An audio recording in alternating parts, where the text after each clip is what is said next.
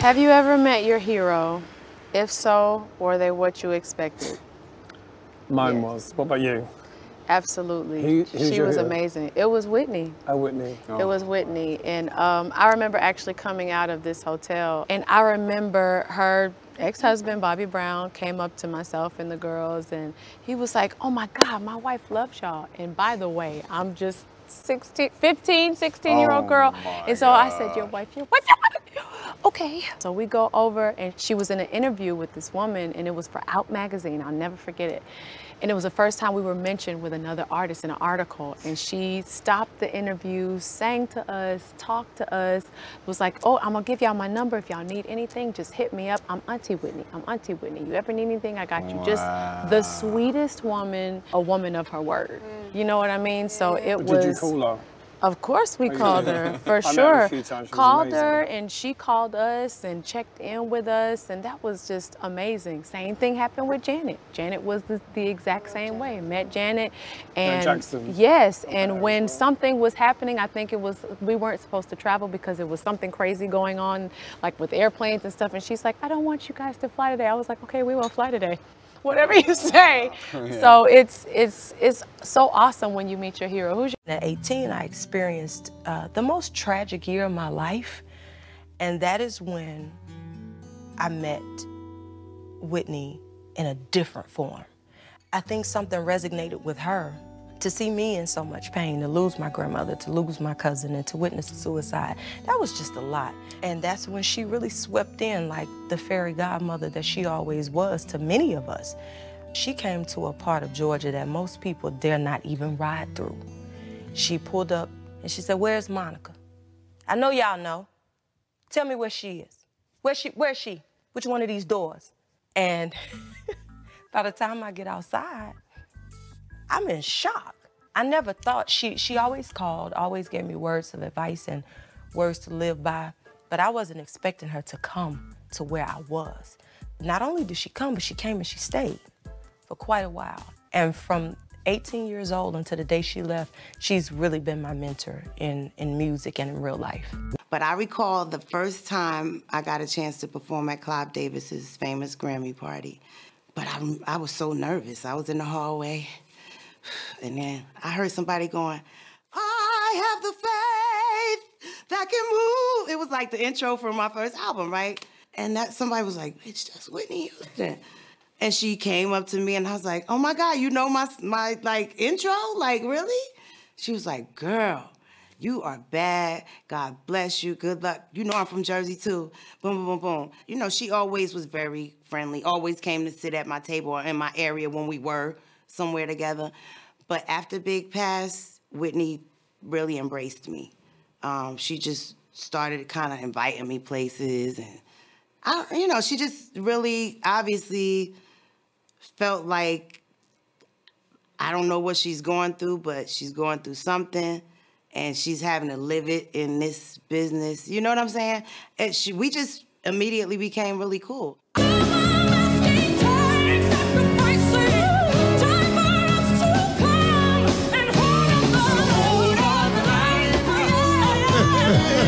Do you remember that day? How can I not remember that day? For everyone else, yes. This is the Arsenio Hall show. Yes. And Whitney Houston was on the Arsenio Hall show with Bebe and Cece, who were the guests, and Whitney was singing background on Lost Without You, and she was singing background with us around the country, and Arista Records was losing their minds. Clive Davis was saying, you can't do that, because, you know, I Want to Dance with Somebody was at #1, you know, and breaking records, and she said, bye, I'm going to sing background. And so she was on the bus with us, and they were like, they're going to kill you. She said, that's good. I'm good. I'm good. Wow. She was having such a ball. That particular, we was laughing at each other because if you hear it usually live elsewhere where we did it or on the record, it is much slower than that. For some reason, that night, when he introduced us, the band started that so fast, and we all looked at each other saying, oh my God, this is going so fast. But there was nothing you could do because it was live. And you had to go. We had to go. So voices crying and young people dying, lost nowhere. We were cracking up as we were doing it, but we stayed professional. But when we finished that, we said, where's the drummer? Who started that beat? It was unbelievable. But she was a sister in so many ways. You talk about the book. In the book, I let people know that the first house I purchased, the bank changed their mind because they felt like I was a risk. Musicians are a risk when it comes to buying things, you know. They really felt like you were black, but I ain't gonna go there. Probably that too. Yeah. So instead of the 10%, they wanted me to put down 50%, which I didn't have the 50%. Long story short, Whitney flew in and said, take me to that house that you was gonna buy. I was like, why? And we went through it, and she said, oh, this looks like your bathroom. Oh, this looked like my brother's kitchen. And we went to the side. She said, here. And she gave me an envelope. Open it up. And it was the 50% that was needed to put down on the house. She said, I told you this was your house. And I said, wow. Girl, I'm going to pay you back, right? I paid her back. She found out I paid her back from her management and everything. And she called me and said, you paid me back? I said, I told you I was going to pay you back. What are you talking about? She said, everybody say that. Don't. I remember the first time I met her, she was like the first superstar I had ever met once I got in the business. And I was just like, Awestruck, huh? oh, that's Whitney Houston. Y'all know who that is, you know? And when we first met her, she was just so sweet. She wasn't, you know, standoffish or anything. Like, she just made us feel like we had all known each other forever. And that surprised you about her? It did, because I didn't know any celebrities, you know, and meeting her, I was just like, wow.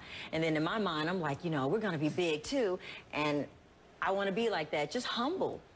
You know, I mean, and that's just how she was. I can remember being on the set of the Rosie O'Donnell show, and we were singing Heartbreak Hotel, and we were in sound check. In between takes, I'd been approached from a staff member from Arista Records who told me that it was disrespectful of me to, on Whitney's stage, try to outdo her. And so when we ran the song again, I scaled it all the way down, and literally in the middle of the song, Whitney stopped and said, what's going on? Kelly, what's wrong with you? And I whispered in her ear, I said, well, somebody told me that I was doing too much and I kind of needed to pull back, and I just don't want to be... Who told you you're doing too much? I said, I want to know who told you. Who told her? And Jeff told her. She told that individual from Arista Records that they were to leave, that they weren't welcome there, that she didn't appreciate them disrespecting me in that manner, that I was her guest. But not only was I her guest, but I was an artist, and I deserved to be treated with the same level of respect that she was treated with. She was like, B, don't you ever. Well, you know, other than your family, I think one of the biggest thrills in your life was having the opportunity to meet Whitney Houston at the beginning of your career. Yeah. So what do you think she would think about how far you have come and the talent that you have become? I think she'd be very, very proud. I mean, I met her when I was very young singing doo-wop pop behind my sister, and, you know, she was like, who is that girl? Who is that girl? So she noticed you. Yeah, she noticed me. And then when I met her backstage, she was just like, wow, you're amazing. You can really, really sing. That girl, this is her. She's very animated. She used to be very animated like me. That girl got some pipes, honey. And it was really nice. Obviously, she recognized your talent back then.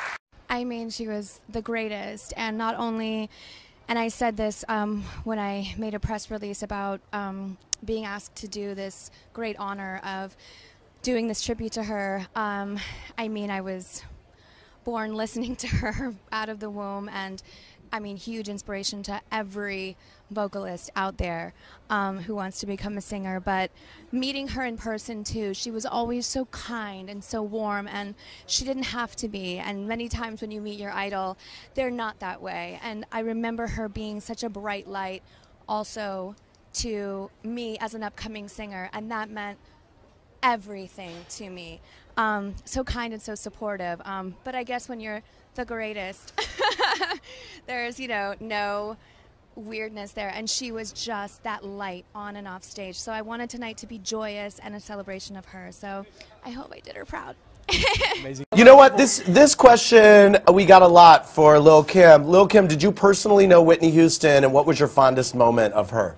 I've met Whitney Houston numerous times, and it's so funny. I have a really funny moment. One time we were actually on the same plane going to the Bahamas together, and she was with Bobby, and their seats were like, you know, they weren't really together. Okay. So he was like, go sit next to Lil Kim. And so she sits down, and I'm like, yeah, come on, sit down, let's talk. And she looked at me at the side of her eye, and she said, I'm not really a talker.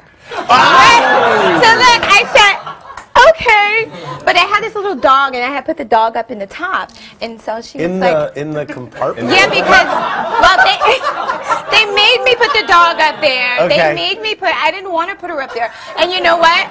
So Whitney said, "Didn't I see you come in with the dog?" And I said, "Yeah." She said, "Where is she?" I said, "She said, no, she's not." And so the flight attendant was like, "Ma'am, can you take your seat?" She was like, "No, not until I get my doggie from up."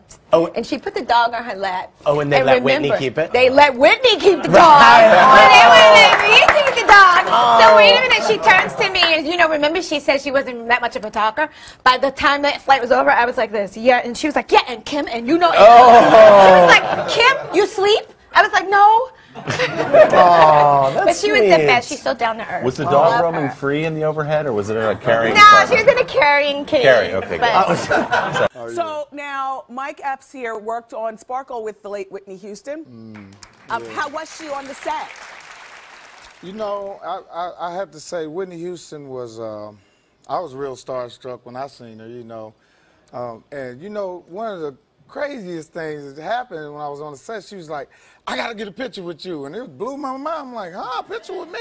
She said, yes. My daughter, Bobby Christina, I got in an argument with her because she kept telling me, you don't know everybody, Mama. And I was like, I know everybody. And she said, you don't know Mike Epps? And she said, man, I know Mike Epps. I did a video with Mike Epps years ago. So I did a video with Bobby and Whitney years ago. Really? And it was an honor to work with her. I'm just so glad that I got a chance to meet her and work with her. And she was such a joy, and her presence was so real. And just when she would come on the set, it would light everything up, you know? Yeah. I couldn't even. I miss Whitney so much. I miss her. I miss her too, man. So I didn't want much. to do it, but I knew it was going to end up going there. I just remember being, you know, we stayed in the same building. So, you know, she would come up to my house, and I remember her hitting me one day and saying, I'm in your car. And so we friends, but sometimes I'm still thinking, this is Whitney Houston. Right. She's like, I'm in your car downstairs, and I'm painting my toes in your car.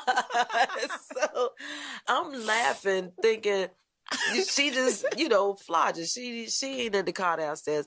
So I didn't even run downstairs immediately. So about 2 hours later, I come downstairs, and she in my Lamborghini, the doors up, and her foot, she got on one of my shell-toe Adidas, and she is polishing her toes in my car. And I'm sitting there like, yo, this is Whitney Houston.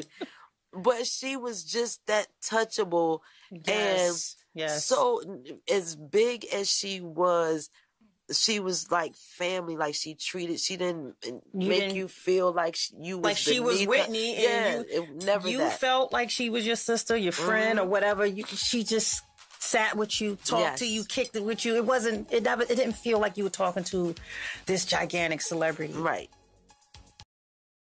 Man, I have been sitting here waiting for her since I got here. I'm like, where's Whitney? Where's Whitney? A 16-year-old Brandy barely able to contain herself. I just hope she's nice to me and she likes me. Knowing she'd soon share the stage at the 1995 Kids' Choice Awards with her hero, Whitney Houston. Hey, baby girl! Only extra with this amazing video, the superstar surprising her biggest fan. Where you going? Don't you start crying and carrying on and stuff. Come here with your little pretty self. I'm so proud of you. I'm so proud. Yeah, oh, look at you. How you handling it, huh? It's cool. It's cool.